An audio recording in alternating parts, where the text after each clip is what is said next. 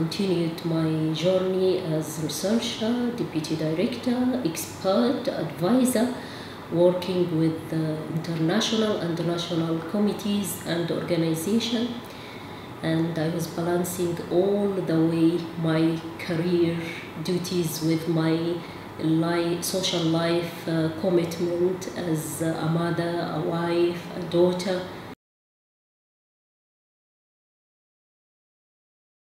As the opportunities are always there, on the other hand, challenges and obstacles, whether in life, social life, or in career, is always there. But we have to overcome, to change the obstacles and challenges into opportunities. For example, when I was doing my Ph.D., I had 2 little kids.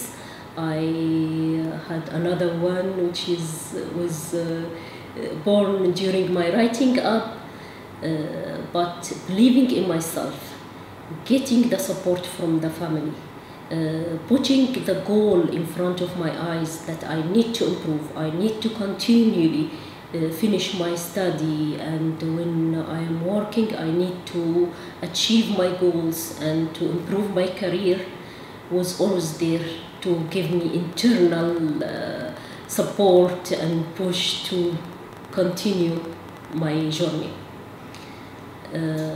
As Omani women, we are extremely fortunate to be governed by His Majesty the Sultan Qaboos, who has always supported and believed in us as highly knowledgeable, well-skilled and dedicated workforce.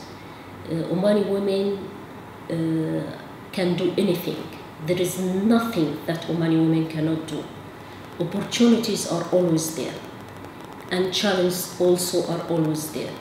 But how can we seize the opportunities, and how we can turn the challenge and the obstacles into opportunities and accelerate over them? How to give back to our country, how to give back to Oman, where there is only one way: to put Oman as the center of our goals.